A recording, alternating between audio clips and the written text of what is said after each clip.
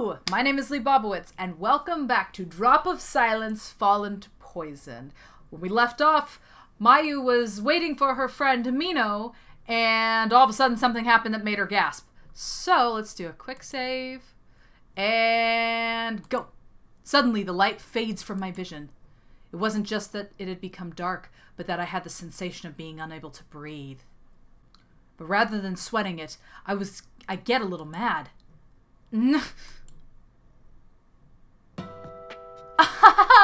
Sorry! Hearing my wordless protest, Himeno pulled her hands away. I get playing the who am I game while covering someone's eyes, but covering up someone's mouth too was just like Himeno. When I puff out my cheeks and object, Himeno just smiles at me. It's because you were staring into space, Mayu! Wow, she's getting a little close there, ain't she? Ugh. Instead of apologizing, Himeno blew on the nape of my neck. Whoa! Without thinking, I made a weird sound. Embarrassed, I looked around 2 or 3 times, but the pedestrians walking by seemed unperturbed and didn't even look our way. The culprit who had surprised me moves in front of me before I realize it. You're mean, Himeno. Ahaha! But I got to hear something good. No, you didn't. Moreover, As I say that, I check the time on my smartphone. It's 3 minutes to noon, our agreed upon meeting time. It's not time yet. How rare. That's rude. Jeez. I'll make you make a weird noise again. Saying that, Himeno opens and closes her fingers in small, swift, grasping motions. This time, at times like this, I know I better change the subject or get messed with by Himeno again. Oh, by the way, did you buy a new one? You mean the necktie? Yes, I did. I thought I should get one to match my shorts. You and I haven't hung out since around midterms, Mayu. If I buy something today, I'll really be out of money. What about the aquarium? You're still set on finding out about the urban legends then? Of course! That's my #1 goal! But as usual, I can't count the things I want to do on just one hand. Okay, I get it. As long as I eat cookies and cream, that is absolute. I haven't forgotten. Anyway, Mayu, aren't your sandals new? Himeno says as she looks at my feet, talking about 3 times as fast as she does in class. Yeah, nice, aren't they? They're super cute! How cool! I want a pair too! Nope, that won't be too similar. And these are the only pair of sandals I have for the summer. Talking like this, it puts me at ease. Unlike myself, who's childish, Himeno knows a lot about fashion and trends. Even here in Mainton, it seems like she blends in. Most importantly, by being with Himeno and constantly chatting, I no longer feel lonely. Oh yeah, Himeno, why did you bring such a huge bag? I'm glad you asked. Oh no, what's she got planned? With a Himeno opens the Boston bag she had let sink down from her shoulder. A variety of things come out, such as a flashlight, insect repellent, a simple blanket, a first aid kit, matches, and snacks like chocolate and cookies. What's all this? Himeno, where do you plan on going? Ignoring the twitch developing in my face, Himeno thumps her chest. Jeez, to the aquarium! But since we're investigating urban legends, we should at least have some supplies that will no doubt become valuable later on in the game. Rather than an investigation, the equipment she has reminds me more of going camping in the mountains.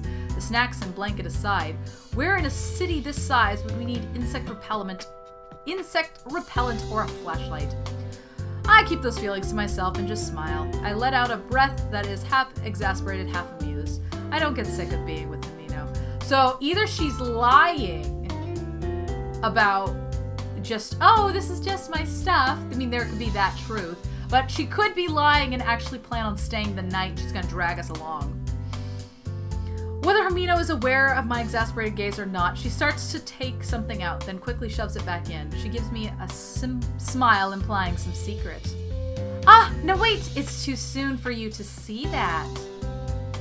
Ah, what are you about to pull out? I'm not telling. Upon saying that, Himeno quickly closes the bag. The way I see it, it is a wonder she fit all the supplies she had out just a moment ago. I wonder where it's all being stored. By the way, no club today? I ask with an underlying question of whether or not today is a day off from the club. At my question, Himeno averts her eyes. Nope. Probably. No club today. Really? Giving a brief answer, I start walking. Upon hearing her reply, I immediately understand it as, she skipped it again. But not wanting to ruin the merry mood, I merely quicken my pace. I'm not in any clubs, but even I know it's not good to skip. Speaking honestly, I want her to show up for her club, as she seems to be respected even by students from other schools. Coming here like this makes me equally guilty, though. Once I get thinking, I don't usually stop, so the conversation shifts to a ramen shop that catches my eye. Oh, Mayu, do you want to get lunch? Huh? You caught that? Feeling as if she had seen right through me, we head into a nearby coffee shop. Ocean Cruising. It is apparently famous for following its coverage in a magazine for a sandwich that was overflowing with vegetables. I say apparently because on excitingly finding the restaurant, Himeno shared this. Compared to a hamburger shop, this place is a bit intimidating and trendy to me. But since I'm with Himeno, it doesn't bother me. Seriously, Mayu is like little tiny Leebobawitz. Like more like high school Leebobawitz, but even so. Shoving the roast chicken sandwich with extra olives that I've ordered into my mouth, the unease I have been feeling disappears. In contrast to my fervor, Himeno eats her avocado and shrimp sandwich in small bites. Well then, about our plans for today. Himeno starts in as soon as we finish eating. We'll start with the aquarium, no matter what, that's the main thing. So we'll look into the old man's ghost and the closed-off deep-sea fish booth rumors. After that, we'll go into the shops and finally have some ice cream. I think it's better to get the cookies and cream first. If you eat 2 times, you'll mess up your stomach and get fat. You won't be able to wear a bathing suit. Himeno, it's no fair you to put it that. Himeno, it's no fair for you to put it that way. It isn't fair. Himeno is in the exercise club, so she'll be fine. But for someone like me who doesn't exercise enough, it makes me stop and think. Having said I wanted to go to the pool, it is all the more important. Okay then, we'll stick with my plan. That was a delicious meal. Urged on by Himeno, I decide to leave the ice cream shop for another time. Do you think your friend's not gonna get you to go? Talking about silly things together, we leave the station behind. As opposed to the station's excellent cooling system, the city's streets have a peculiar humidity and heat to them that envelops our bodies. The beginning of July has only just begun. I can already tell it's going to be a tough one. We weave our way through the crowds until we are 10 minutes away from the station, finally ending up in front of a skyscraper. The building is a symbol for the people of Monton, a combined facility for commerce. What you might call a fashion building in reference to the businesses it contains. Monton is a town known as a place people go for amusement. If you really want to have a good time, you have a movie theater. Excuse me. Monton is a town known as a place people go for amusement. If you really want to have a good time, they have a movie theater, arcades, and several shops, though you need to have money. Because of that, young men and women are more numerous than boys and girls. In this town of people older than us, Himeno scans the panels for each floor without fear, saying, the aquarium is. People are concentrated around the panels. Oh, Lord, that's a tall size. Oh, wow, that's a tall skyscraper. Of little help to Himeno trying to take up as little space as possible, I leave the search to her and gaze up at the building. I look up and up, but the top of the building is so far I think my neck will snap. That's magnificent. This building was built not long after I was born. It had been finished before I could walk, but the first and only time I came here was in elementary school. The instant I think back on my first visit, my head begins to hurt.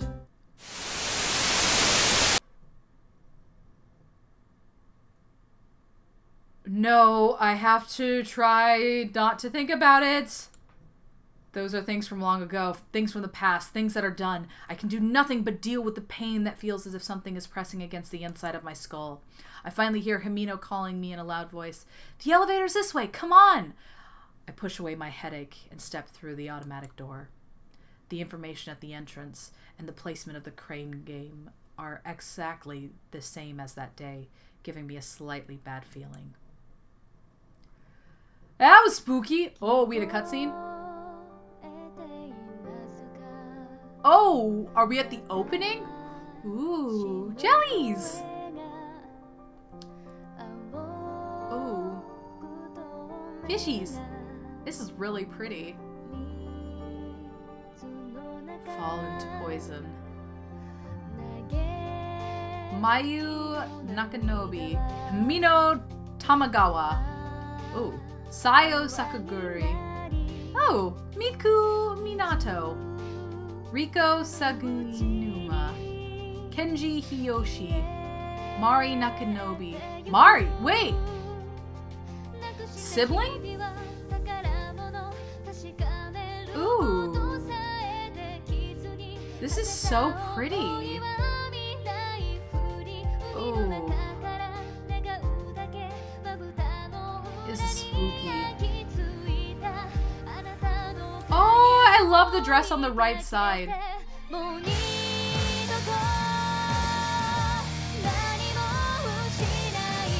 something bad happened, didn't it?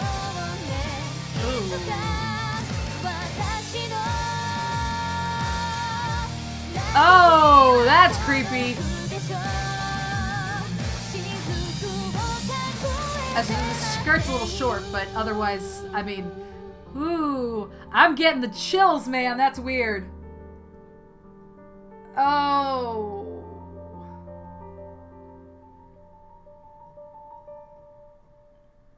Oh, are we done?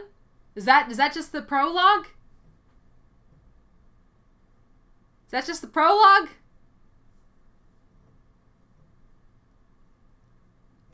I guess that's the prologue. Wow. Okay, that was quite a bit to take in. So I guess we'll stop that for right now. We'll get back to the aquarium in the next episode. Anyway, show that like button some love before you get going. And I hope you have a wonderful day. If it's night wherever you are, I hope you have a wonderful night. See you soon. Bye!